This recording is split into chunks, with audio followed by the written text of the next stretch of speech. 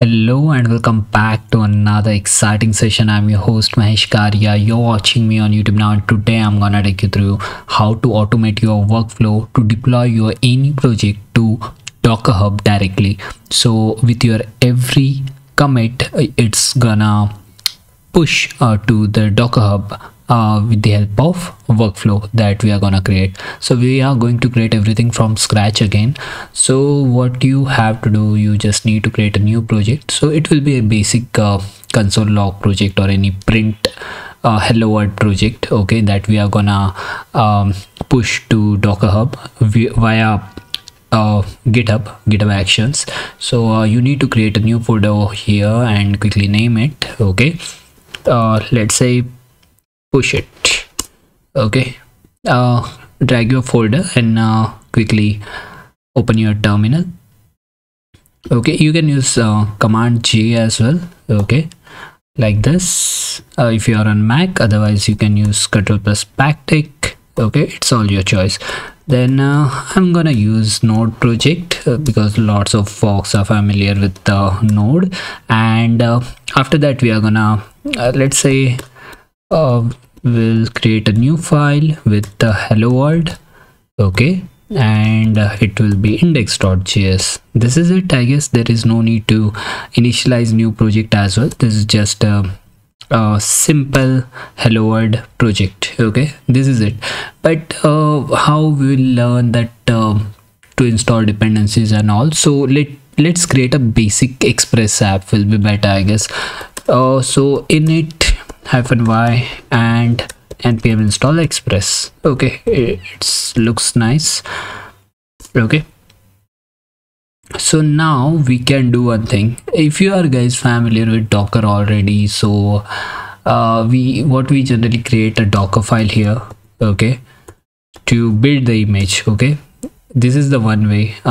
If you need to build this image, what the simplest way is to run from your node image. You need to get the node image here, okay. Then you need to define your work directory quickly here. Let's say app. After that you need to run command, whatever it may be, okay. So before that we need to copy all the things from here to that particular container, that or image that we are gonna create, okay. So what we'll do, I need a package.json so I can install the dependency. I need an index.js so I can run the things, okay. And name of folder that you have just defined over here is app.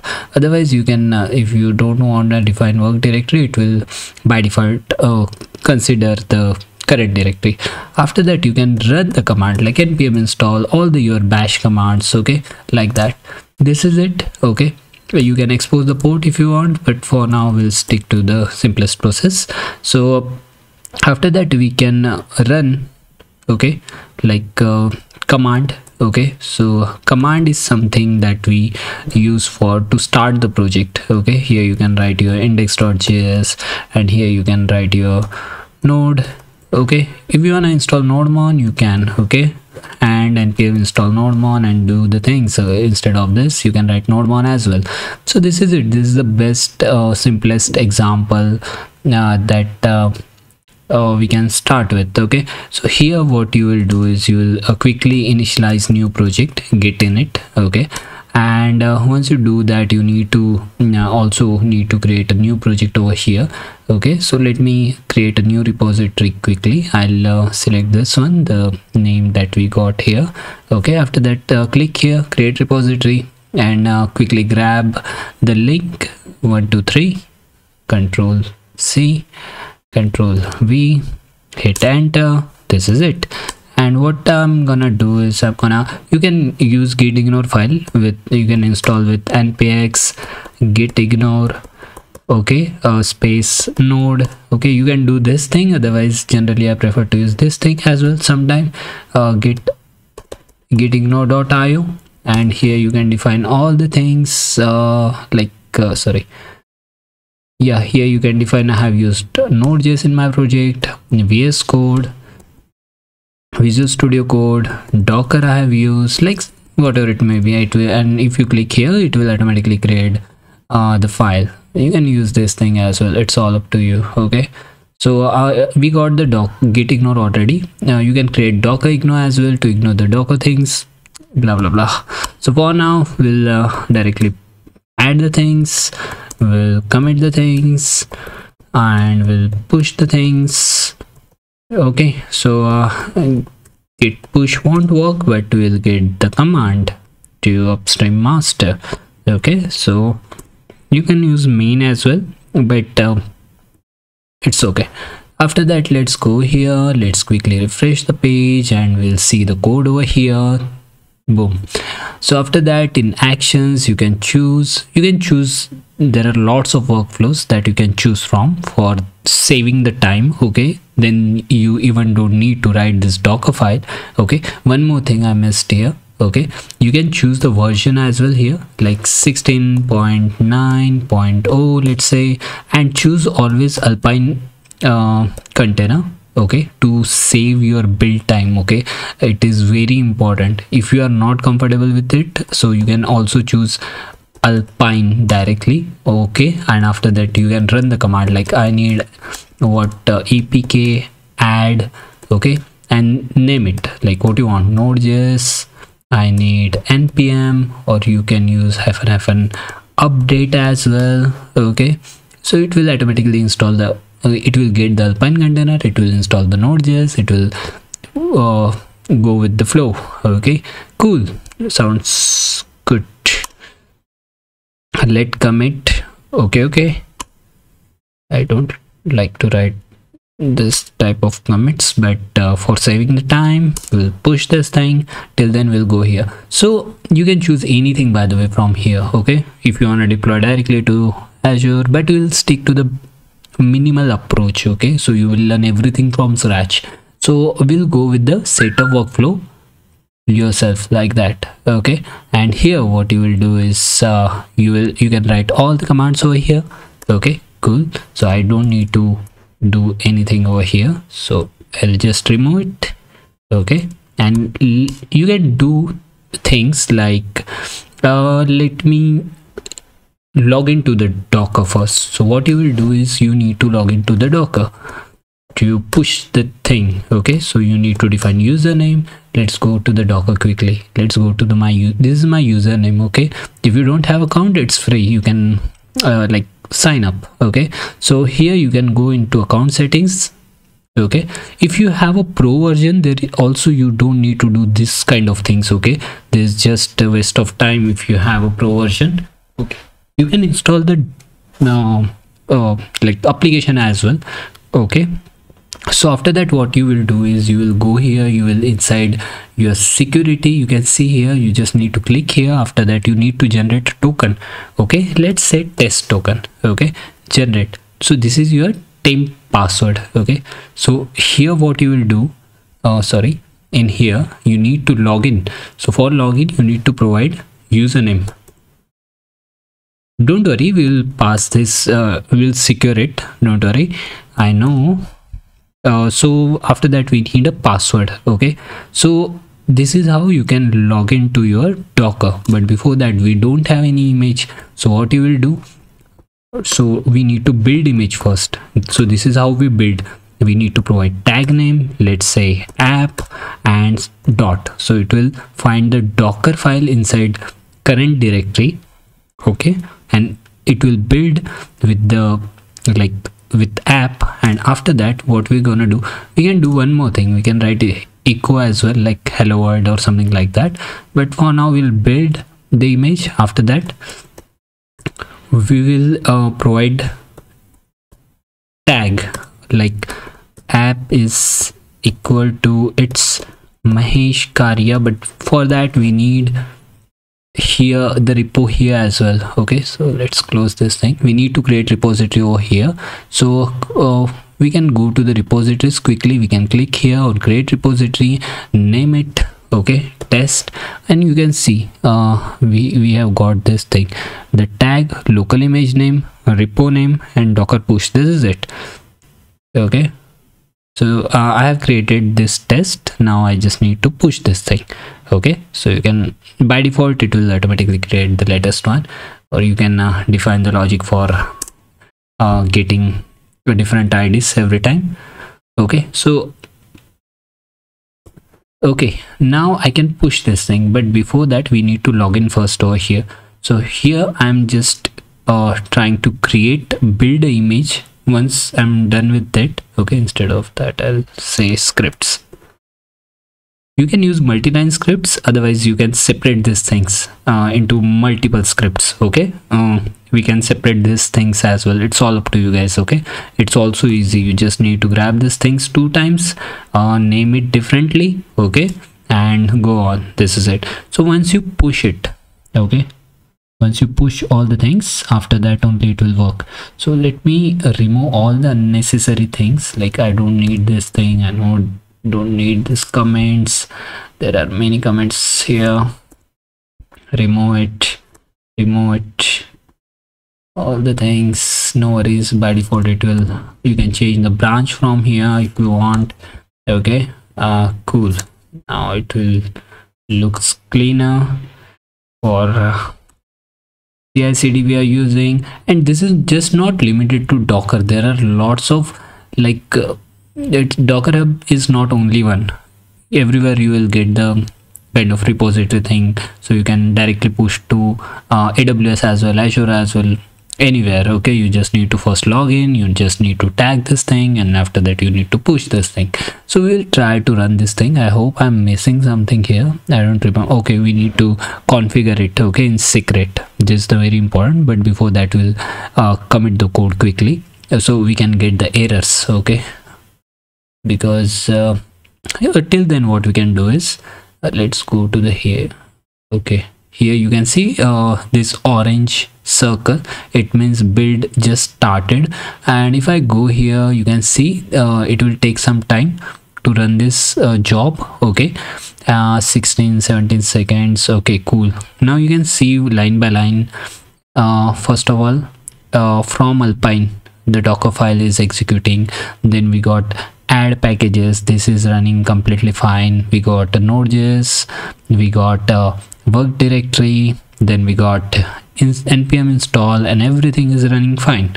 It means it is successfully, we got,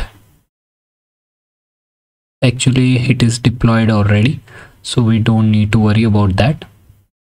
Okay, cool. So okay, we got the build, the latest build, you can see. And every time if I'll commit something over here, we'll get this, you can see. Okay, cool. So yeah, you can upgrade to pro as well. Okay, so you don't need to do this kind of things.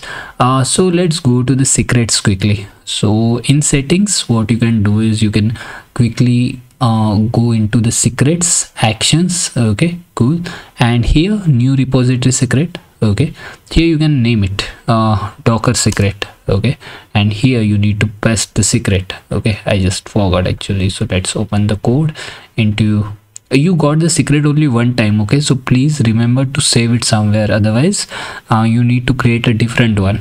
Okay, so you can grab this thing, okay, and just name it like this, Docker secret, and after that just grab your username, okay, and name it something like no worries, I'm gonna remove it. Okay, you might be thinking that you can access my repos but not.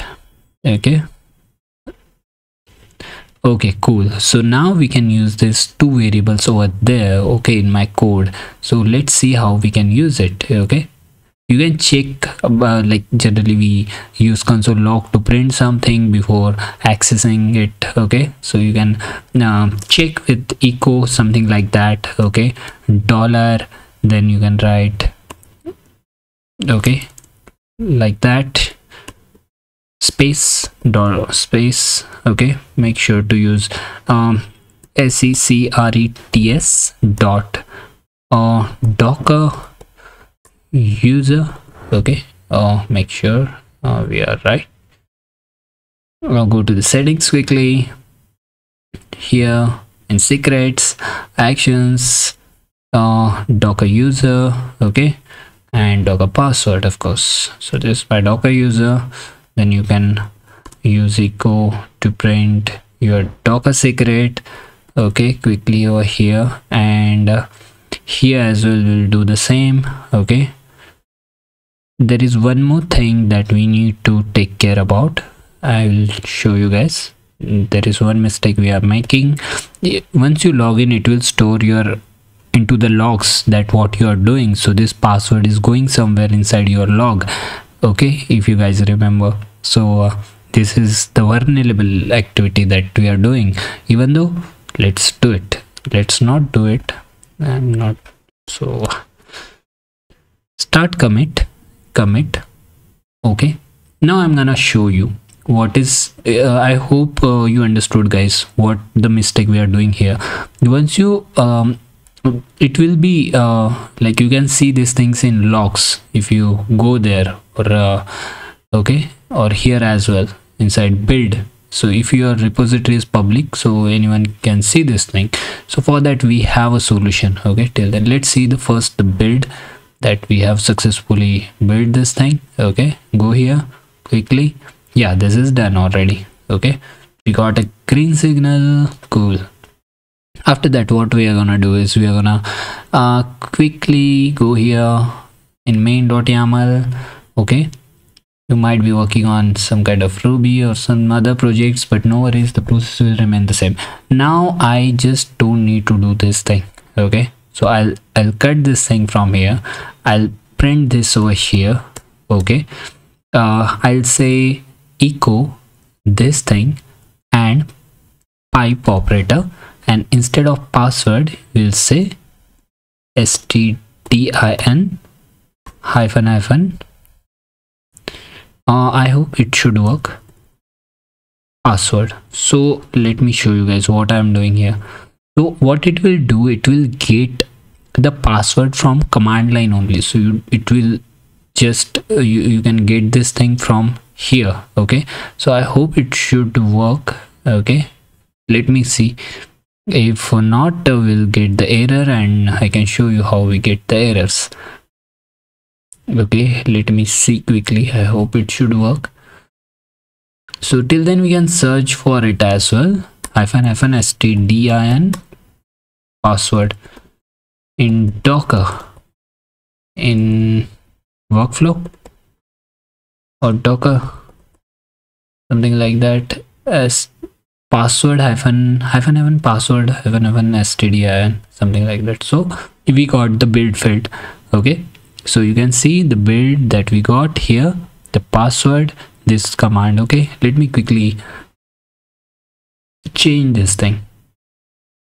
Okay, there are lots of scripts you can write. You can write your test things over here and lots of other advantages. Like, it's all up to you how you use it. Okay, so it is password stdin. Okay, start commit, and here we go.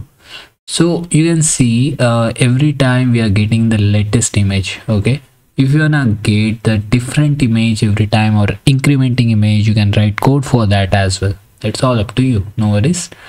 So let's go to the test quickly. And okay, so you can see this is 3 minutes ago. If everything is all right, we'll get quickly over here. Okay, so okay, a few seconds ago, means this is successfully deployed. And if I go here, you can see this is done 39 seconds before. So this is how we can do these things. This is how you can continuously deploy, or we can say push to some repository of AWS, Azure, Google, you know, like it's all up to you. So thank you so much all of you guys for being with me, supporting me all the time. It's been a pleasure to be here. Please don't forget to subscribe my channel. I really need subscribers, even though I don't have that much. Okay, cool. So, and if you enjoyed, please like my video. Thank you so much, and please let me know in comment box what you want from my side. Definitely I'll make it for you guys. Thank you so much. Have a good day.